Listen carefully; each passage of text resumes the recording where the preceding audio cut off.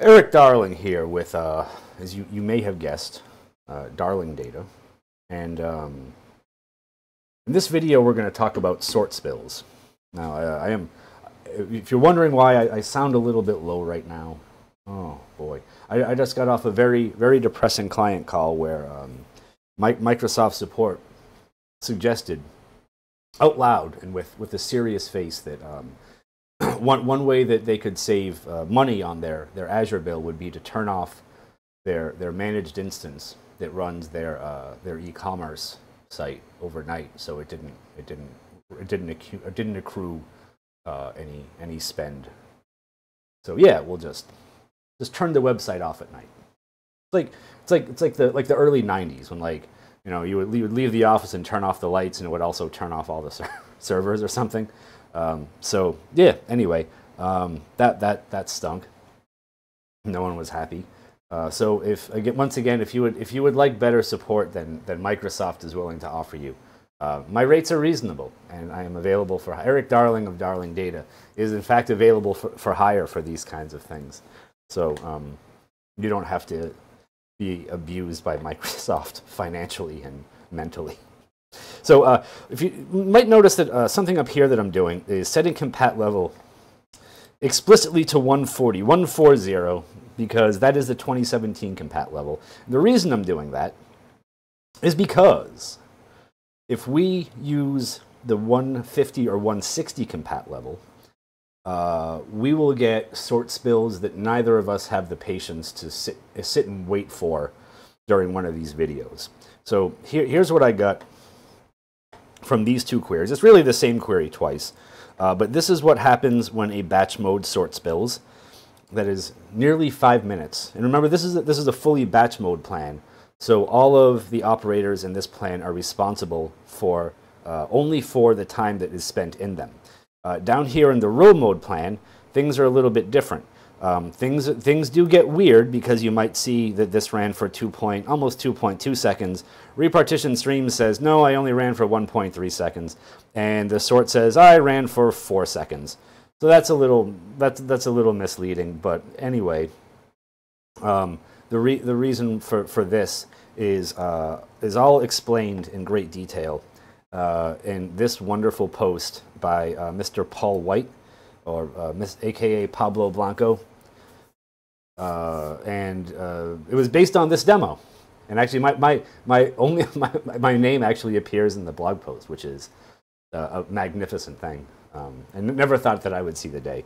And if you feel like Microsoft should probably work on this scalability issue, there's also a feedback item that is actually under review. To Microsoft's credit, I will click on this so you can see that this feedback item opened by yours truly 9 months ago. Oh man, this one's ready to pop. This is under review, and I actually got a thank you from the company. That's as good as a gold watch, isn't it? All right. Getting a thank you comment, thank you. Anyway, let's get back to regular row mode sort spills.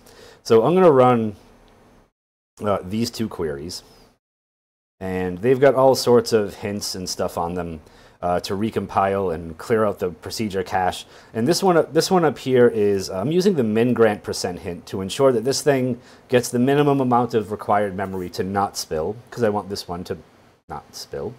And I've got this query down here using the max grant % hint, ensuring that it most definitely will spill. It was built to spill, if you're into that kind of music. We here at Darling Data are not. We like hard goth. Hard goth only. Anyway, just kidding. We like a wide variety of music. Depends on what the mood is. Right? When it's a bad mood because Microsoft support is awful, we listen to the hard goth. Right? So let's look at the query plans for these, because that's what we do, isn't it? We're the data darlings who stare at query plans. And let's be moderately surprised when we look at these two query plans and we see that the plan that didn't spill, oh, that was terrible framing by me. I'm going to do some sit-ups after this one. And the plan that did, so we see way over here, these sort operators. The sort operator way, my hand. I look like I'm doing something awful to that sort operator. The sort operator way up top did not spill, and that took 5 seconds. The sort operator right here, ooh, that's nice. That's right there. Man, that's good framing on my part. That took 3.4 seconds, but why? Why, my data darlings, did why did the query that spilled take less time than the query that didn't spill? Now, this is something that I never used to really catch well query tuning things before Microsoft introduced operator times into query plans, because you would see a spill and all you would have to go on is, well, crap, spills are pretty slow, right? We should try to get rid of spills. If I fix the spill, maybe it'll be faster. It didn't always turn out that way. Now, the reason why my spill is faster, I mean, first and foremost, is because I am on fast local storage, right? So this is Crystal Disk Mark hitting my fast local SSDs on this computer. Again, these are SSDs plugged directly into all the same parts and components encased in a beautiful Lenovo laptop, right next to where all the other hardware and stuff is. Because, you know, you don't have that probably, though, because you work for knuckleheads, and you work for knuckleheads who dragged you kicking and screaming into the cloud where storage is awful, generally awful. And if it's not the storage that's awful, then that's the path that the data has to take getting to the storage. Right? It has to get way over here. Right? Your data is nowhere near your SQL server. It's miles away, probably miles of network cable away. So I get the benefit of fast local storage that I don't have to go across miles of wires to get to. You probably don't have that because you work for knuckleheads. I work for one knucklehead, but the one knucklehead I work for bought one nice laptop to do demos on. So that's why this sort is fast for me. It probably wouldn't be fast for you. Right? I realize some cloud instances do have like a local storage with like, you know, hyper drives on them, and you could get stuff fast there too, probably, but most people don't have that, so they get really screwed up by this stuff. So you will probably want to fix sort spills. I probably don't need to fix sort spills, but I'm going to show you in a minute how you know if you need to fix sort spills, aside from like or like if you have a lot of sort spilling and, you know, doing things. So. One thing that's sort of interesting about sort spills, at least in parallel execution plans, and we're going to hope that this query works correctly the first time, because this demo is a little weird. Sometimes it's like great the second I run it. Other times I have to tinker with the memory grant percents, and it's not fun when I have to tinker with the memory grant percents. And what do you know? I'm probably going to have to tinker with the memory grant percents. Let's change this one to like 13. Because, you know, what's funny is it worked 3 seconds ago when I ran this before recording the video. Don't take it out on me. I'm still better than Microsoft support. There we go. That's what I wanted to see. So if you look at this top query up here, right? This query, when it spilled, so this query, just to make sure everyone understands, this query is running at DOP 8. That's this many fingers. And this query spilled, spilled level 1 and spilled 7 threads out to disk, right? That's this many fingers. 8 threads is this many fingers. And so one of these threads is showing that it did something, right? So if we come over here and we look at the properties and we look at this, we will see one thread with 1,435 rows on it. That looks like it did some stuff, but this is just a weird query plan timing issue, right? This is not actually in actuality kind of what happened. It's sort of what happened. Both the thread stuff and the operator time stuff, as we saw in the previous demo with the row mode thing where the repartition streams was not in the realm of reality of what the other operators around it were doing. The operator timing and the thread stuff can also not be anywhere near reality. It's sort of like me after 8 p.m. Like, me and reality are not shaking hands anymore. But so this query down here, which spilled to level 1 and spilled, oh, why did you disappear? You were right there. All you had to do was not leave, like my dad. So this is level 1 and spilled all 8 threads. So this sort, even though almost 53 million rows from both of these go into this sort, and both of these sorts sort 53 million rows, this one looks like it didn't do anything, right? It's all zeros in there, right? Like my report cards. So again, the reason why like the sort spills are generally faster is because they have nice local storage, which you don't have, probably. I hate whispering. Sorry about that. So sort spills can get worse as you have more columns to spill. So you'll allow me to go back in time one moment. If we look at this sort, we have one column in the output list, that is post ID, and one column in the order by, which is post ID descending. Okay? So if we run these two queries now, and again I have my little hints here just to make sure everything happens the way I want it to. That should be, those the right two queries? I didn't highlight the one above it, did I? That was rather foolish of me. Rather foolish. Oh, Erik, where does your foolishness cease? Ever. So we're going to run these two, and this is important because you should understand this about sorting data in SQL Server, right? And this one is still a little bit faster, not as crazy faster as the other one, right? Oh man, Zoom it is all over the place today. 6.2 seconds versus 5.7 seconds. But now the sort operators are going to look a little bit different than they did in the previous demo. And they're going to look different because we have, if the tooltip ever graces us with its presence, we have way more columns in the output list now. Right? We're still only ordering by post ID, but what SQL Server has to do is all the columns in the output list, those also have to be put in order. Right? Like that's what a sort does. It sorts all the data that you're outputting by the column that you're ordering by. So, you know, again, I've probably gone over the Excel analogy a few times where when you're using Excel and you click that button in the top left-hand corner and everything gets highlighted, and then you click sort and you choose a column and everything in the spreadsheet flips to match the sort order of that one column, or Excel kind of yells at you and it's just like, are you sure you just want to sort this one column and not everything around it because you'd look kind of stupid if you did?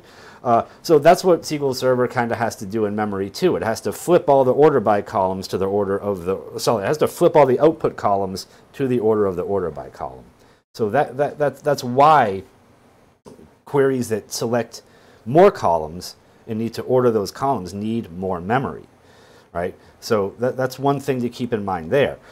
And one thing that will exacerbate those issues is when you have text data, or not just like the data type text or end text, I mean like any string data really, anything that is not, like all the columns that we've been dealing with before, these are all integers or dates. Well, I guess they're all integers and there's one date time.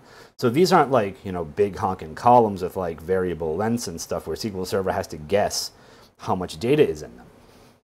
Right? So if we look at the comments table and we run this query, right, what I want to show you is that like a lot of columns in here don't like, so just to make sure we understand what we're talking about here. The text column in the comments table is an nvarchar 700, right? Nvarchar, double byte encoded text. And so that's why I have data length divided by 2. Also, data length tends to be a little bit faster than len when we do these things. That's the divide by 2 there. So if you look at all the stuff in here, like a lot of the comments that, you know, just in this top section, don't have very long lengths, byte lengths compared to the maximum byte length of the column. But what's really interesting, I'm ready, so they're going to show you this, and I'm going to talk a little bit about memory grant stuff, is when we run this now, we have this average column length of 302 bytes. And this actually plays pretty well into how SQL Server does memory grants for string columns. Right? Because what it does is it guesses that every row that is produced that needs to be sorted for a string column, that row data will be half full. Right? So for in varchar 700, having 302 bytes in there is actually pretty close to half. Right? So the average comment length in here actually works pretty well for that algorithm. It might not work well for every like data set. You might have in varchar 700 columns where like legit like everything really is only like, you know, half or like 50 bytes full or something, and you would just get really excessive memory grants for that stuff. So if we run this query right here, and this query does not select the text column, and we look at what it does, this one still spills a little bit, but it's pretty quick, right? 2 seconds, like no one's going to really gripe about 2 seconds. But now if we run this query, which is capped a max grant percent of 1 with the text column involved, here's what we're going to have to, here's what we're going to do, is we're going to come over here and we're going to run SP pressure detector with a sample of 12 seconds, which might help you understand exactly how long that query that I just highlighted is going to run for. So we're going to kick that off, and then we're going to run this. And what we're going to see at the end is that SQL Server spent way more time spilling when there was text data involved, because we have way more pages to spill out. We have bigger data size to spill out because of that text column. Right? So this whole thing takes about 10 seconds, which if you're wondering why pressure detector was at 12 seconds, it's so I could run it and have like a second or two of grace period to come over here and execute this one. Right? So if we look at what SP pressure detector tells us about the 12 seconds that this ran for, what you're going to see way up at the top is this IO completion wait. And if you notice the helpful description column that I put into SP pressure detector just for you, because I love you and I care about you way more than Microsoft support does, this is the wait type that you will see from queries when they are spilling sorts a lot. There are different wait types which we're going to look at in future videos that happen when hash operators spill from both a hash aggregate and hash join perspective.